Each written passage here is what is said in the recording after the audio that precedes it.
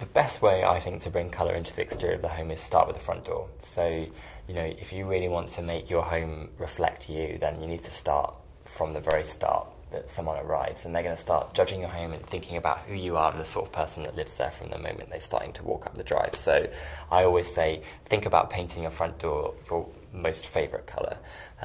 So mine, for example, would have to be yellow.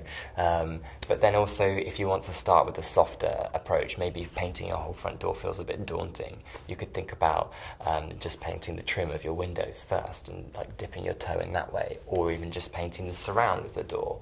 And then if you like that, you could then paint the door a contrasting or a complementary colour, so you're creating this two-tone effect on the door. But I think that's definitely the best place to focus on.